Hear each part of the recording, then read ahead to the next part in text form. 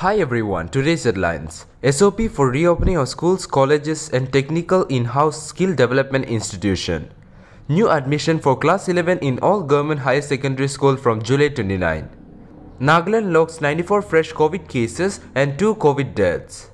CCO NPI holds meeting with WC of NNPGs. News in details.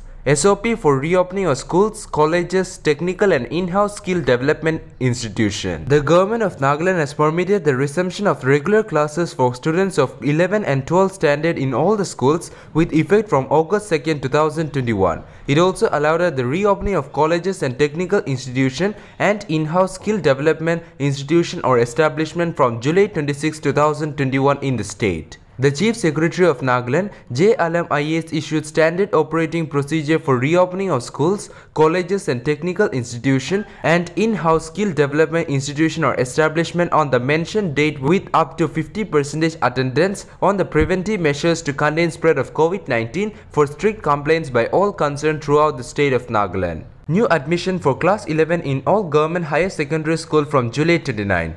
The Directorate of School Education notified that new admission for class 11 in all the government higher secondary school functioning in the state of Nagaland will commence from July 29, 2021. Principal Director Shanavas CIAS has issued directives for the new admission for the class 11 in all 44 government higher secondary schools in Nagaland. Nagaland reports 94 COVID positive cases, 72 recoveries and 2 deaths on July 20. Nagaland recorded 94 new COVID positive cases and 72 recoveries on Monday, July 20, 2021. Active cases stands at 1,160 and there were 2 deaths related to COVID-19 yesterday, the Health Department updated. CCO NPI holds meeting with WC of NNPG. Core Committee on Naga Political Issue led by Chief Minister Nefirio held its first meeting after its formation with the 7-member Working Committee of the NNPG at Neidu Resort here Tuesday.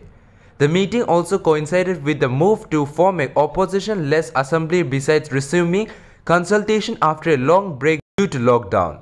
Speaking to the media person after coming out from the 2-hour-long meeting, WC of NNPG convener N. Kitovi Zumomi expressed satisfaction with the outcome of Tuesday's meeting. "We are very much satisfied and there is nothing to be confused as of now," he said. Asked whether NNPG were prepared to sit across the table with NSCN IM to hammer out the differences, WC convener said there is no differences with NSCN IM.